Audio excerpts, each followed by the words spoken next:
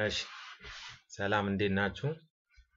በዚህ ቪዲዮ የምናየው ደግሞ ያው purchase related transactions ይሆናል። In the previous video, sales related transactions like sales quote, sales order, sales invoice እንዲሁም ደግሞ cash collection እንዴት እንደምመዘግብ አይተን ነበረ። አሁን ደግሞ purchase ሲሆንስ ምክንያቱም አሁን ሁለት አይነት ጆርናሎች አሉ። ስፔሻል ጆርናልስ እና ጀነራል ጆርናልስ የምንላቸው አሉ። በዚህ ጀነራል ጆርናል የምንለው ጠቅላይ መዝገብ ማንኛውም አይነት ትራንዛክሽን መመዝገብ የሚችልበት ግን ሞስትሊ እነዚህ ፔሪድ ኢንድ የምንላቸው ትራንዛክሽኖች እንደ አጀስቲንግ ኢንትሪ፣ ሪቨርሲንግ ኢንትሪ፣ ኮሬክቲንግ ኢንትሪ የምንመዘግብበት ነው። ስፔሻል ጆርናል የሚባለው ግን ልዩ መዝገብ ነው። እዛ መዝገብ ላይ ያለዛ ትራንዛክሽን በስተቀር መመዝገብ አይችሉም ማለት ነው። ልዩ መዝገብ የምንላቸው ብዙውን ጊዜ የምንጠቀመው በተደጋጋሚ ሩቲንሊ ሃፕን ለሚያደርጉ ትራንዛክሽኖች ነው።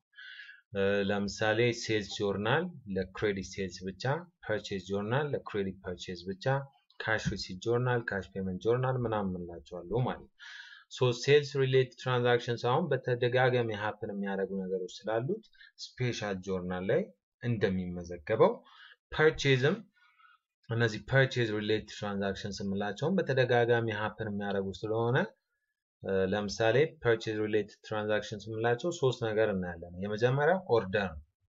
መግዛት ስንፈልግ ኦርደር ለቬንደሮች እንልካለን። እሱ purchase order ወይም የግዢ ትዕዛዝ የምንለው ማለት ነው። ከዛ ግዢ ነው purchase የምንለው እሱ እናያለን። ከገዛም በኋላ ደግሞ ክፍያ አለ cash disbursement ወይም cash payment ማለት ነው። ሶስቱን እናያለን። So let's start with purchase order. በአጠቃላይ ግን ምንድነው የሚለያቸው sales related transactions እና purchase related transactions? What is the difference between the two የሚለውን ስናይ the major difference lies on the sales tax. ባለፈው sales related transactions በባለፈው ቪዲዮ ስናይ withholding taxን ኢግኖር እያደረግን ነበር። withholding tax ኢግኖር ያደረግነው ለምንድን ነው? withholding tax ሪኮርድ እያደረግን የምንሄድበት መጨረሻ ላይ at period end recognize የምናደርግበትም ሁለት አይነት መንገድ ስላለ ስለዚህ ባለፈው ኢግኖር እያደረግን ነው as a period end recognize ይደረጋል በሚለው ነው ማለት ነው። purchase related transactions ላይ ምንድነው majorly ከsales related transactions የሚለያቸው ስንል በዋነኝነት የሚለያቸው ነገር ሴልስ ታክስ ነው። ሴልስ ታክስ ስንል የሽያጭ ግብር ባት ሊሆን ይችላል፣ ቲኦቲ ሊሆን ይችላል። እሱ ማለት ነው።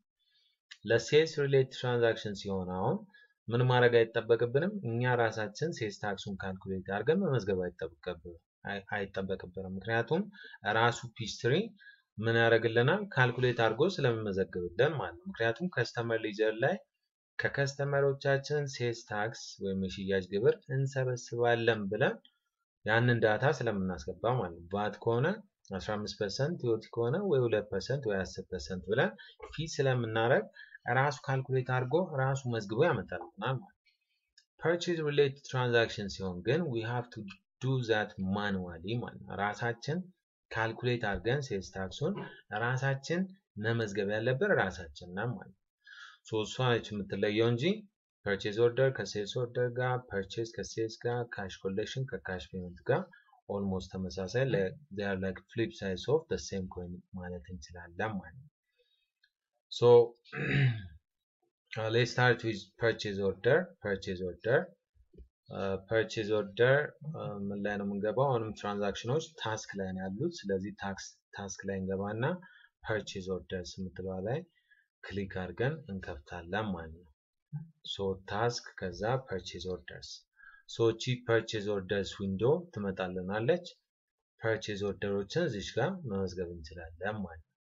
የተለመደው ለማን ነው purchase order ቀኑ ሪፈረንሱ ምናምን የሚለው ከሴልስ ትራንዛክሽን ጋርም የተመሳሰለ ነገር ስለሆነ በደንብ ያኛውን ቪዲዮ ካላያችሁ ያኛው ሄዳችሁ እንድታዩ እመክራችኋለሁ ማለት ነው። በኤግዛምፕል ነው እቺን ኤግዛምፕል ብታዩት January 10 issued purchase order number PO154 to Bitmax Trading to buy 6 HP printer at 10,000 each plus VAT which is 9,000 ይላል። So እቺን እዚች ጋር አድርጋትና ለኔ እንዲመቸኝ እሺ so let's record this transaction so the first question ምንድነው ለማን ነው ትዕዛዙ የተላከው ነው that's the first question የመጀመሪያ ጥያቄያችን ለማን ነው ትዕዛዙ የተላከው ነው so እዚህ ጋር እንደምታዩት ትዕዛዙ የተላከው ለማን ነው it is for Bitmaster trading which is one of our vendors so የመጀመሪያ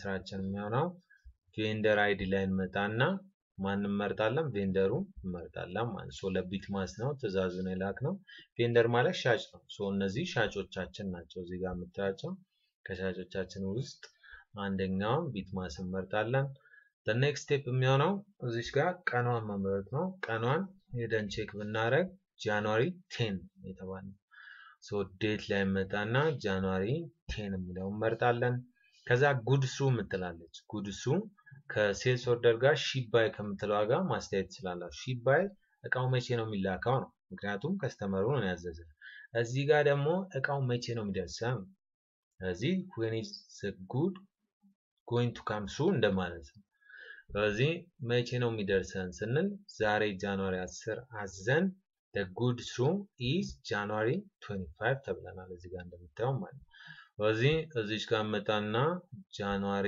ያው ይሄ ካላንደር ወደፊት ወደ ኋላ የምናደርግበት ነው ጃንዋሪ ላይ እንወስድና 25 እንመርጣለን ማለት ከዛ next step PO number ወይም purchase order number ማስገባት ነው purchase order number is given so PO number PO154 ነች